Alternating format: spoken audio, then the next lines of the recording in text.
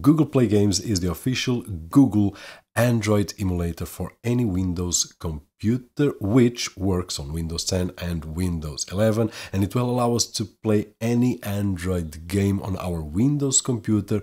Really lightweight, no pop-ups, no ads, nothing. So I've got it here on the screen, and I want to share with you how easy it is to download, install, and use it, and also the experience that I've had.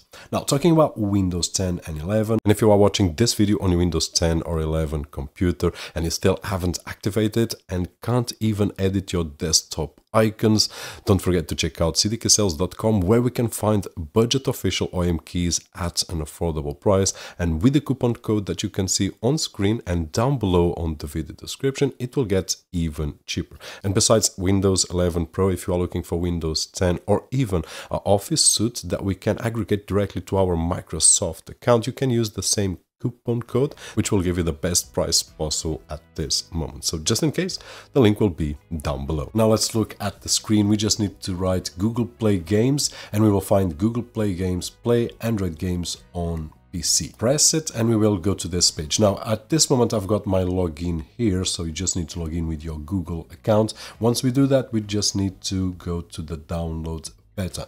Now if we scroll, we will have a button right over here, and there are a few more buttons if we scroll down. One of the things that we can check out is the system requirements. So this is the minimum requirements: operating system Windows 10 or 11. Storage, we will need a minimum of 10 gigabytes available of SSD, or we can try hard drives if you have hard drives.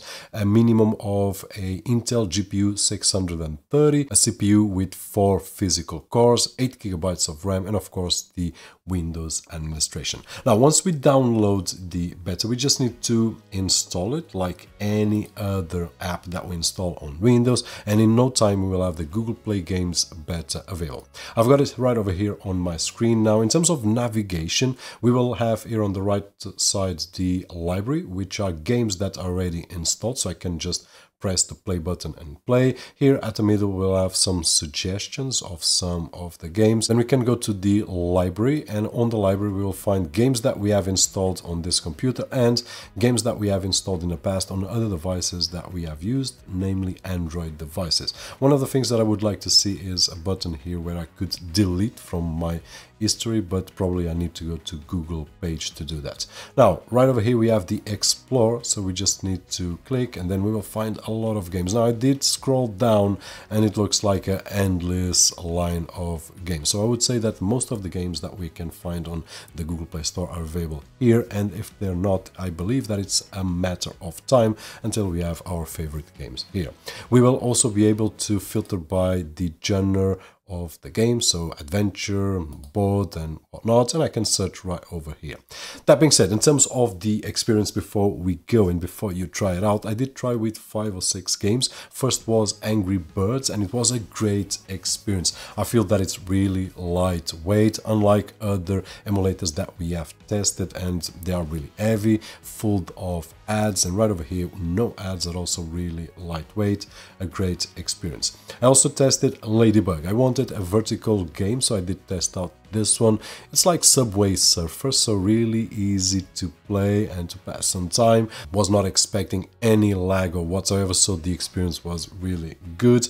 Next game I did try one, Ping Pong, which is a fun game, but I would say that's half an hour, 1 hour playing and I would get bored. But in terms of the graphics, great. First game, a little bit more heavy, was Off the Road, which is a game that was the first time that I did test it out. It's like a GTA kind of game, at least the style. It's an open world game where we can explore or we can do missions or quests, and I actually tried to do a quest. It was a bit confusing, so I did not finish it, and I went around and around. Graphics wise and performance, everything was really fun.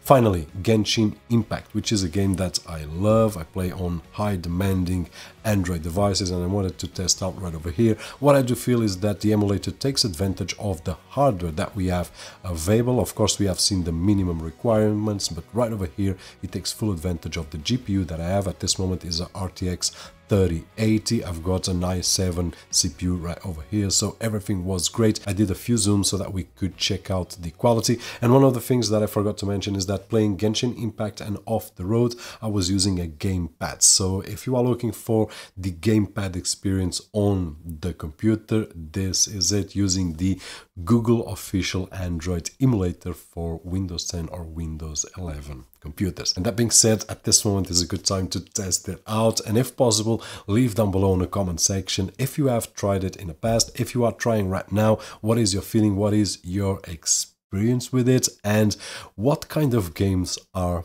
you playing. Hopefully the video was helpful in some way, and if it was, don't forget the usual thumbs up right over there, which is really appreciated on this side of the screen.